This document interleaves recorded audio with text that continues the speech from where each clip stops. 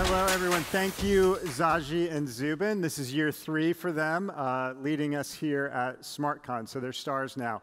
Well, hello, everyone. I'm excited to welcome you to SmartCon 2024, and we're excited to be here in Hong Kong. We have attendees from all over the world coming, and then we have live stream attendees happening as well. So welcome to you, no matter where you're listening from.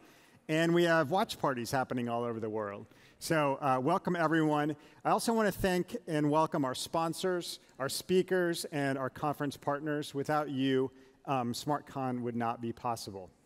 So I'm the executive host of SmartCon, and I want you to know that all the team members here, they're wearing blue shirts, are here to make sure you have a great experience. If you need anything, just find somebody in a blue shirt and say hello and let them know what you need, and we'll do our best to help you out. Now, SmartCon was created to be a place where you can learn something, meet someone new, and then share ideas together with them. And so you're going to see a lot of places around this, this property where you can just kind of sit and collaborate. So maybe you hear something really interesting in one of the sessions, and then we want you to go sit and collaborate and meet people and really understand kind of what everybody else is doing in our industry. And what is our industry, you might be asking? Well, I'm glad you asked. We love, obviously, Web3, and we love crypto, and of course, DeFi. And without Chainlink, DeFi summer wouldn't have happened. And so we feel very connected to the DeFi community and the DeFi industry. But DeFi has always just been part of the Chainlink story. And the other part is just as important, and it may have some elements that you're not aware of. In 2016, right after Ethereum launched the year before, and well before DeFi was even a thing, Sergey Nazarov, our co-founder of Chainlink, who you will hear from on this very stage this afternoon, actually won the blockchain challenge at Swift.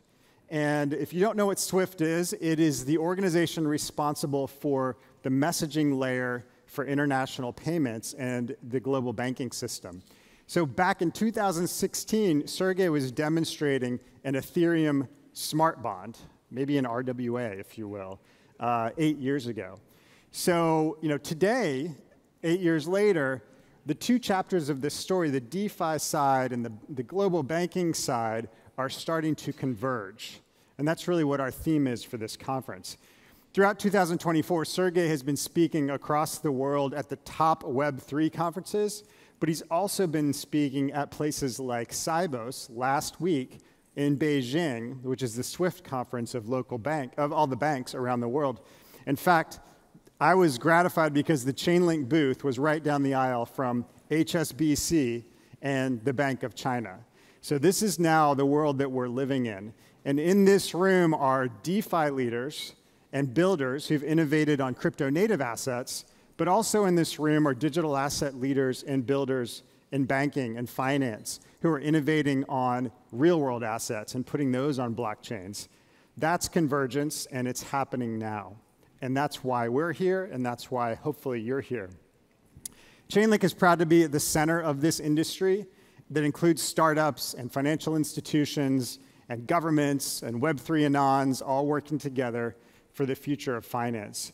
And really, Hong Kong is the perfect place to have this conversation.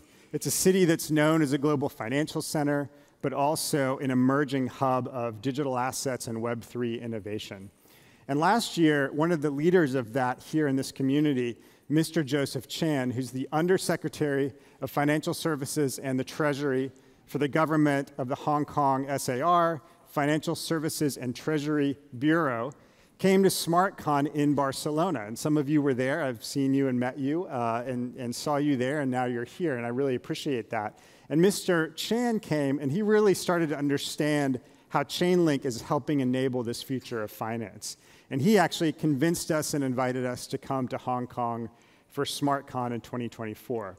So thank you, Mr. Chan, for the kind invitation. And he's actually here, and I'm delighted to introduce Mr. Chan to start SmartCon and to kick us off here in Hong Kong. So thank you very much.